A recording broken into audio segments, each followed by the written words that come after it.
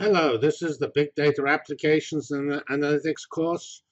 This is a motivation covering essentially the whole course, giving you a hint of what we're going to discuss and explaining why it's all a pretty important idea and how these ideas of big data and cloud computing are centerpieces of the future economy. I'm Geoffrey Fox, and we're at the School of Informatics and Computing in Bloomington, Indiana. In this first lesson, we're going to give a broad introduction to these ideas.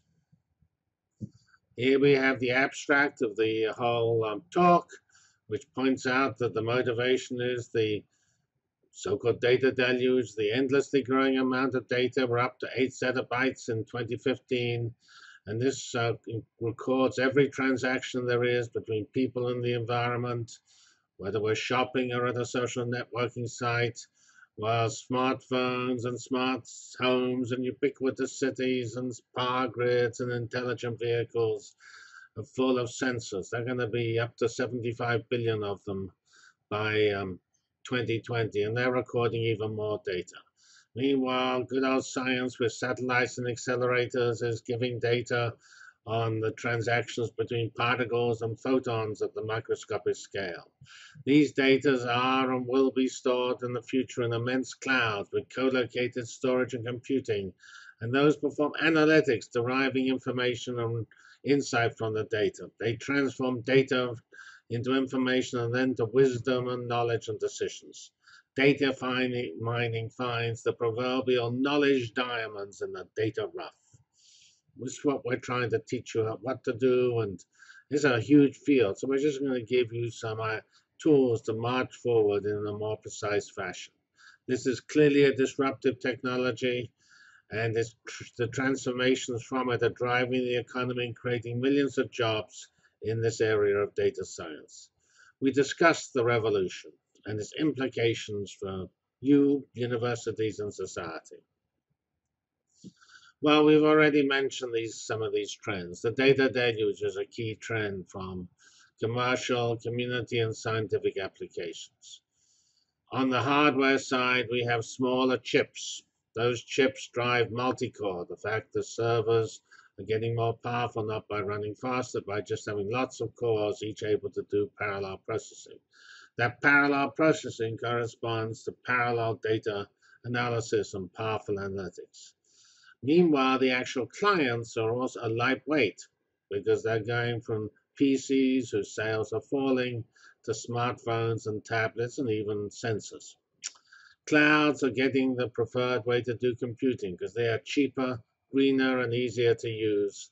And so they may lack things today in various specialized areas like high performance computing, but in general, they're providing the most attractive computing available. All of this has new jobs.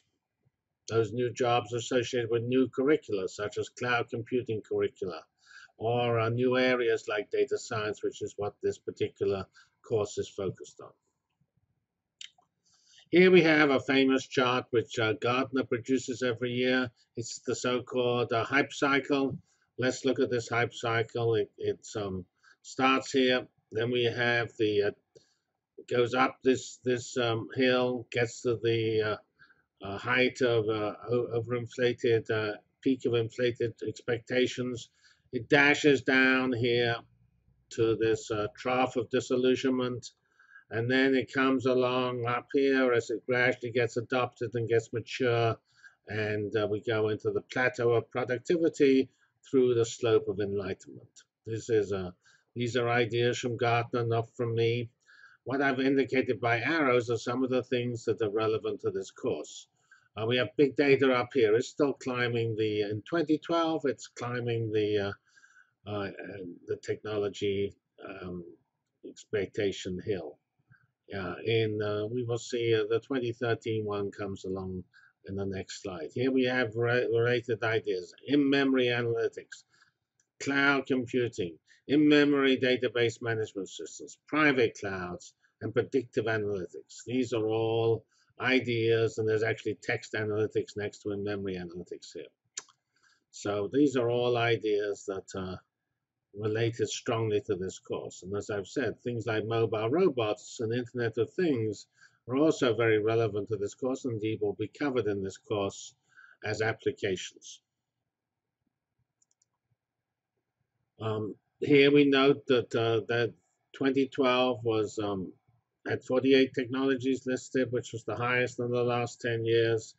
There were 27 in 2008, the lowest. And Gartner points out that we're now at a pretty interesting moment where a lot of the things that have been planned for a while are now coming into reality.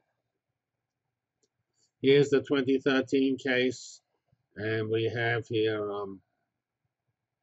big data has now reached this top of the peak of inflated expectations. You're starting to see articles saying big data's overhyped and we don't believe it. We have the same type of in-memory data. Well, we have exactly the same entry in-memory database management system. Cloud computing is coming down here.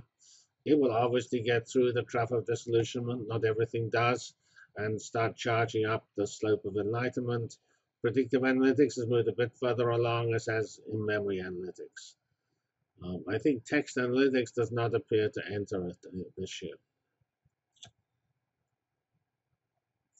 So if you look at Gartner's 2013 presentation, they divide their enabling technologies into 3 areas: machines understanding humans and the environment.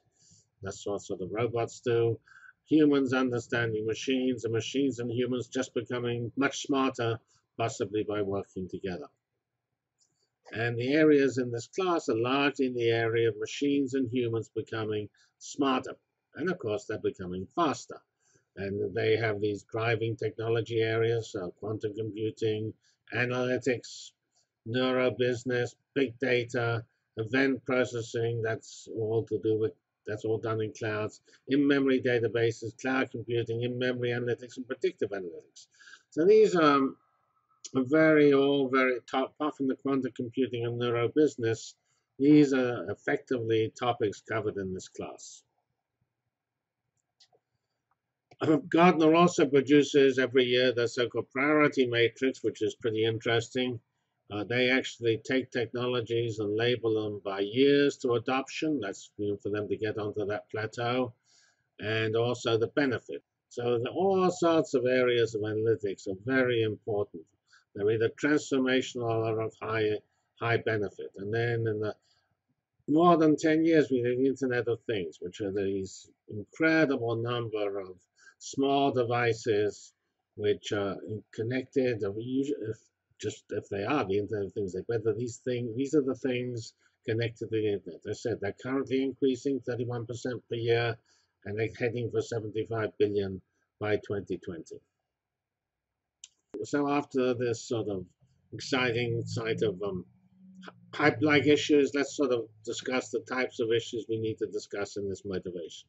We have the economic imperative, that there's a lot of data, and that data is associated with a lot of jobs. There is the computing model, that industry has adopted clouds, and that clouds are very important and attractive for data analytics. We have the research model, where there are now 4 paradigms of research: theory, observational experiment, computational science, which is simulation. That was the 3rd paradigm introduced around 20 years ago. And the 4th paradigm is data-driven science, or data-driven research, where the data drives the research questions. So we have lots of opportunities in advancing computing technology and their algorithms, and lots of opportunities in what I call X-Informatics, a rather unpopular term, which means applying these technologies in actual application areas. And then the final issue of importance is the actual development of data science education, which is, of course, what this course is part of. But it's also, we will make some general remarks about this aspect in this talk. And now we move on to the next lesson, which is the actual data deluge in detail. And we're pleased to continue these exciting comments. Thank you very much.